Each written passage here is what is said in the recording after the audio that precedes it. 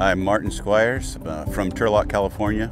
I've been farming all my life and I grow blackeye beans.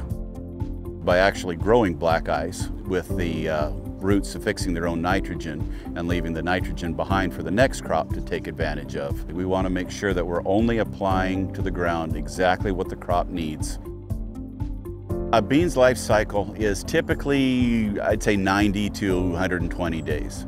The longer you can keep a blackeye plant alive, the longer it will bloom and the more pods you will set. But typically, as long as the weather allows, we like to keep them growing as long as we possibly can. This whole area is very fertile. Blackeyes do incredibly well in this soil. When we cut the beans, we cut them off right at the top of the ground. So all of that nitrogen that's not been used is still available for the next crop, whether it be oats or if we rotate into alfalfa. Just really fell in love with growing blackeyes. It's a fun crop to grow. You feed people instead of animals. Been a real love of my life to do this.